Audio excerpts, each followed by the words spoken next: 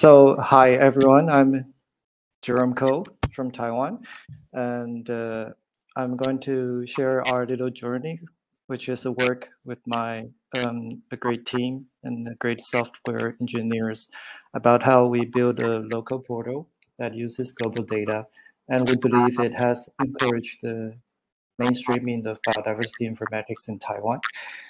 And so the next slide.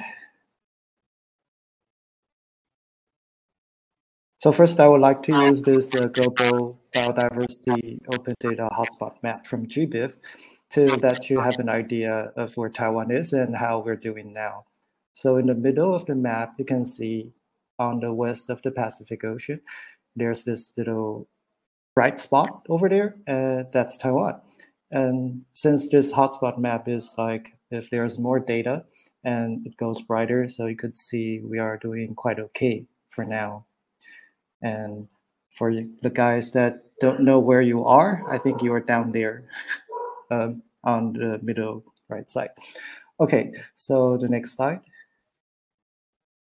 But before 2017, we aren't really doing that good. You can see from this bar chart of the occurrence data in Taiwan that for around 10 years, the data increased very slowly. But now our growth rate is looking quite good, and we are expecting to be having more than 20 million data in this year. Next slide.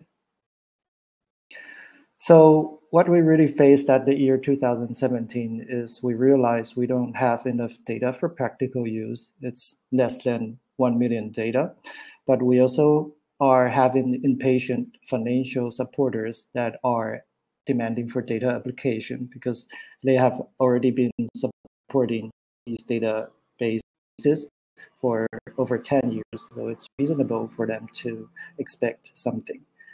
Also, at the same time, we found that there's a weak momentum for both data holders and users to either share or use data. So the future looks not very good at the time.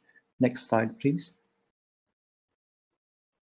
So we set 3 strategies to face this challenge. The first one is very simple, with the idea that without data, you cannot do anything. And we searched around and we realized that for the global open data from GBIF, there's like 2 or 3 million data already available. So first we integrated it into our local portal, and you can see the increase of data amount in 2018. Then to reply to the need for data application, we realized a simple data application scenario so that people believe these data are really useful. And we did this by linking local species name and conservation attributes from the Catalog of Life in Taiwan, which we are fortunate to have. And then to encourage more people to use these kind of databases, the idea we took is to make the databases look less techy. So we collaborate with wildlife illustrators to design a user-friendly interface. The next slide, please. So I'll start by showing our local portal, which is called the Taiwan Biodiversity Network. From now on, I'll call it TBN, to show you how we made it less techy. This is how it looks in 2017. And then the next slide. And this is in 18 when we start to work with the wildlife illustrators. And next. And this is how it looks like now. So you can see there's these very beautiful sketches of all different kind of wildlife in Taiwan, from the ocean to the mountain. And next slide, please. You can even see it change every minute you log into the website. And next slide, please. So I personally very like the cute spiders on the right down side. All right, next slide, please. And for the simple use case scenario, we use this idea of customized species list. So the data users who come to this local portal, they can search for their area of interest. For example, a blue circle in this map on the left. And you can get a species list that not only has a scientific name, it also has a local language name. For in Taiwan, it's Mandarin, and conservation status, including like whether it's endangered or invasive species. And this is the kind of data use that we figured out many people really want to use from these biodiversity open data. We also provided data visualization about the species list, which is on the right. And we also believe they make people have a quick view about how these data can be used. Next slide, please. These are all made possible by integrating the global data at the time and also now. So on the left, you can see in 2017, the local data amount is quite small. And even now, after we included all the global data, it really contributed a whole lot to our local portal. But on the other hand, we believe it also encouraged more local data publishing, and you can see the increase of local data in Taiwan. Next slide, please. So since 2017, we saw an increase of data opening accessible data amount, which you saw in the previous bar chart. We also saw an increase in data usage, data sharing, and these all combine into an increase of recognition of biodiversity informatics values, and it's among various stakeholders. I'll show you more examples. Next slide, please. So for the data usage, you can either see by the number of visitors per year from the left graph. After we integrated global data and started to provide this kind of use case scenario, the visitors really increased, although you may have to wait a few years after it really exploded after 2021. And people don't just come to visit the database, they really want to make use of the data. So the data use request also increased a lot, not only the occurrence data, but also the species list for the orange one. And you can see it's growing more and more important about the need of these species list. Next slide, please. Oops, okay, but when we show the people that you can make biodiversity open data, these kind of usage, and this actually triggered more people to join to show the data, share their data. And citizen scientists are the first to really share their data. And even to now, they contribute the most. So this is a map, a graph showing the proportion of data sources. So actually, citizen science contributed more than 70%. And on the blue one is the government institutes. It's contributed around 20%. The yellow one is the museum. And the dark green one is from private sectors. So as you can see, citizen science is really a very important and very motivated group. But we also believe government institutes could do better. So next slide, please. Luckily, now government and research institutes are teaming up to share their data. We believe it's also motivated by seeing how these data can be used, and they really also want to use it. So we have now formed a Taiwan Biodiversity Information Alliance. It's a partnership among very different government institutes, and all partners have a shared commitment towards data sharing and cross-organization collaboration. I will not give more details because this will be shared in the later talk by our colleague Daphne, where you see over there. And so please stay for the next talk. Next slide, please.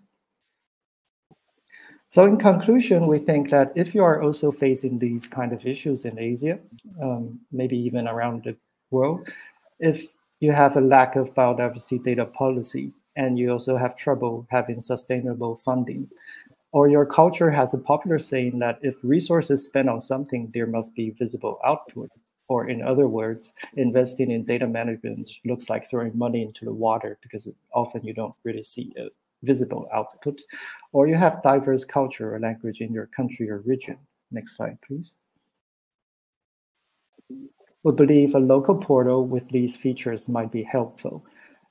This local portal should integrate local and global data with open license, like from GBIF.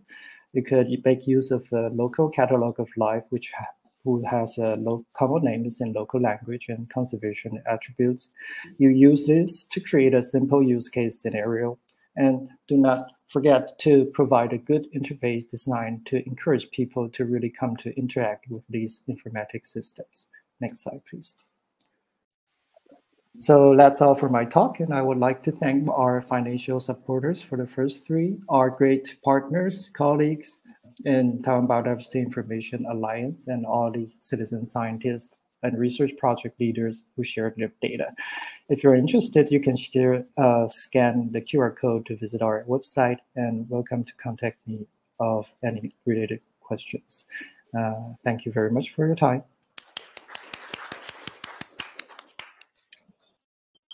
Thank you, Jerome. Anyone in the room or online has questions for Jerome?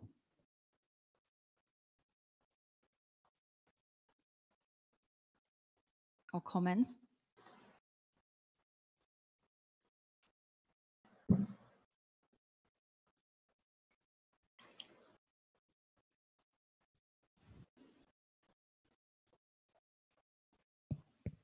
Hi, thank you very much for that.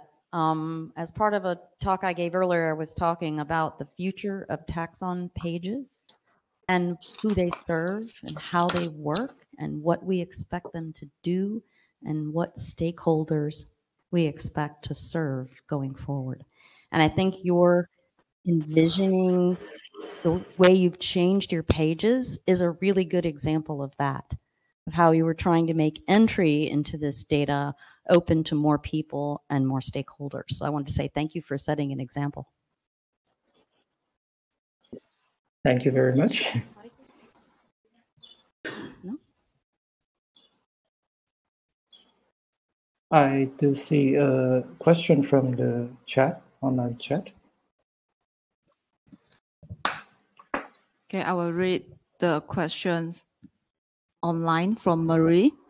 Do you get feedback from users? Do you know who is using your website? Yeah, okay. Thanks for the question. We have just started to really ask the people who use the data to provide who they are, just starting this August. Previously, we think because we're an open data portal, we don't really want to restrict them from getting these data.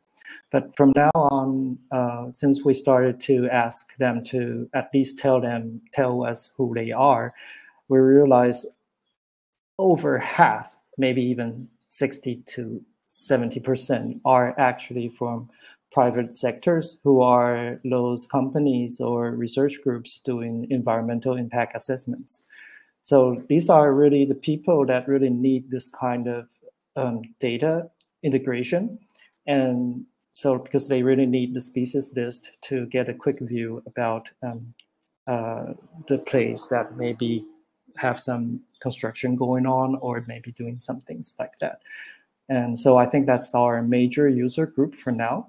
And me too. So that's and I think that's also the one of the source of the increase of the visitors and data use. Okay, thank you, Jerome. Okay, any more comments, questions? Okay, so if not, then we will move to the... See you guys. Is there a sound coming somewhere? Okay, we will move to the next speaker then. I will introduce our next speaker, which is me. Okay, so for the sake